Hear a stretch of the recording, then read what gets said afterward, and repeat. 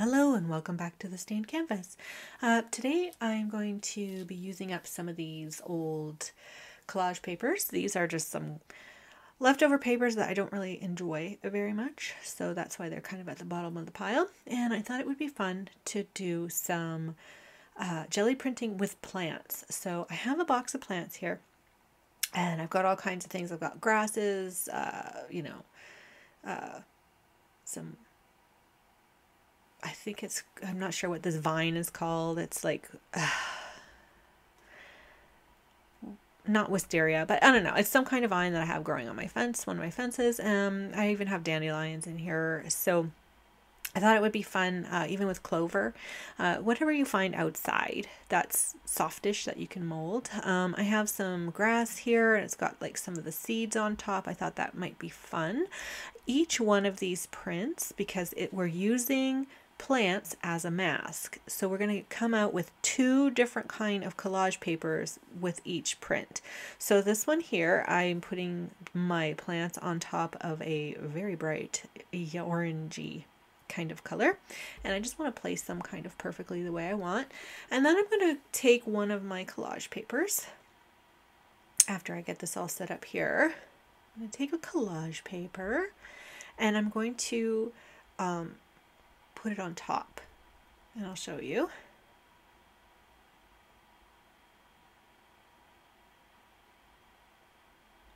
So this collage paper is the blue one. So I chose orange because it's going to pop. So it's going to make kind of like a negative print. So a negative print is essentially just the outside shapes are going to be printed on, and you'll see that in a moment. And then after the negative print is the ones that I like the best, and it's the ghost prints. So here's what I'm talking about. The negative print is you just essentially get the shape of the plant or of whatever you're deciding to jelly print that day. So today I have the negative of this, and it makes such a striking paper. I think that's going to be really great to cut up and use in collage. And then I took off the greenery, and you'll see here I have all this wonderful orange ghost print, and it's got all the very fine details of each little piece of the plant. So this is the one I'm all excited about. So I decided to do a translucent yellow. That's a hard word today. And then I'm just going to lift it off on a white clean piece of paper.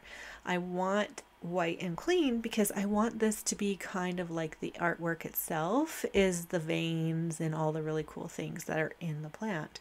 So I'm going to give this a push for a while and make sure it's all lifted up really well and let it dry a little bit on the paper. And then when you pull it up, you'll see, if you go very carefully, sometimes you get some still on there. See that? But it's fine. I could clean that up with another piece of paper, but take a look at how wonderful. You get all the little marks of the plants inside here. Like you can see each little seed of the grass on the top there and all the really cool lines in the leaves. And so we're going to try this again with a different piece of plant. And I think I used the vine in this one. Yes, I love this vine. I forget what it's called. It's not a poisonous or whatever. It makes little berries in the fall that the birds like to eat. And for the life of me, I can't remember what it's called. It's actually on my neighbor's fence that shares my lawn.